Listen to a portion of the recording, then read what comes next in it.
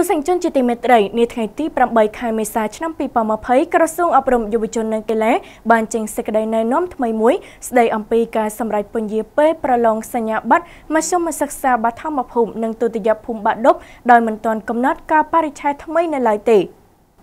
ដ្ឋមន្ត្រីក្រសួងអប់រំយុវជននិងកីឡានៅថ្ងៃទី8 ខែមេសាឆ្នាំ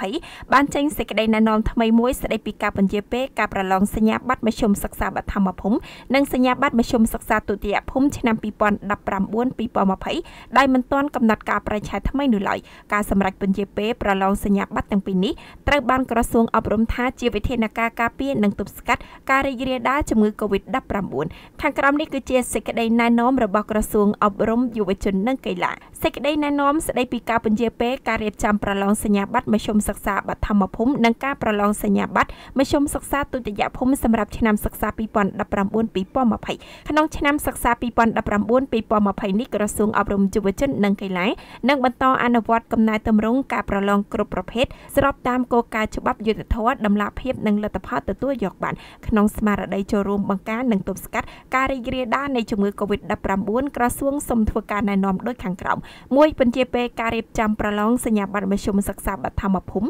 ដែលក្រុងនឹងប្រព្រឹត្តទៅចាប់ពីថ្ងៃទី3 ខែសីហាឆ្នាំ2020ដល់ថ្ងៃទី10 ខែសីហាឆ្នាំ2020ក្រសួងនឹងកំណត់និងជម្រាបជូនអំពីកាលបរិច្ឆេទនៃសម័យប្រឡងសញ្ញាបត្រមធ្យមសិក្សាបឋមភូមិនៅពេលក្រោយ2ពន្យាពេលរៀបចំការប្រឡងសញ្ញាបត្រមធ្យមសិក្សាទុតិយភូមិដែលក្រុងនឹងប្រព្រឹត្តទៅចាប់ពីថ្ងៃទី17 ខែសីហាឆ្នាំ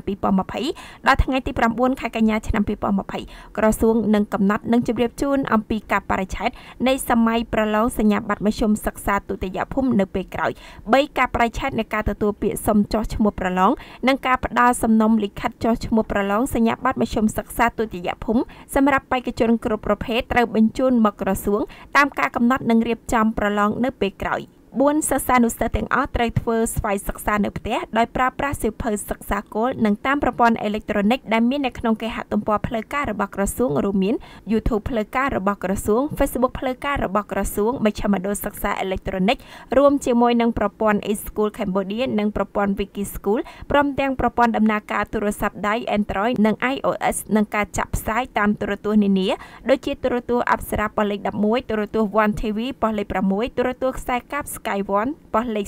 35ទូរទស្សន៍ Wiki School TV ជាដើមនិងពីប្រភពផ្សេងទៀតទទួលបានសេចក្តីណែនាំនេះមន្ត្រីអប់រំយុវជននិងកីឡារាជធានីខេត្តត្រូវផ្សព្វផ្សាយឲ្យបានទូលំទូលាយដល់គ្រប់ការិយាល័យជំនាញនៃមន្ទីរគ្រឹះស្ថានមធ្យមសិក្សានិងអ្នកពាក់ព័ន្ធព្រមទាំងចូលរួមសហការជំរុញតាមដានជាប់ជាប្រចាំនិងអនុវត្តប្រកបដោយស្មារតីទទួលខុសត្រូវខ្ពស់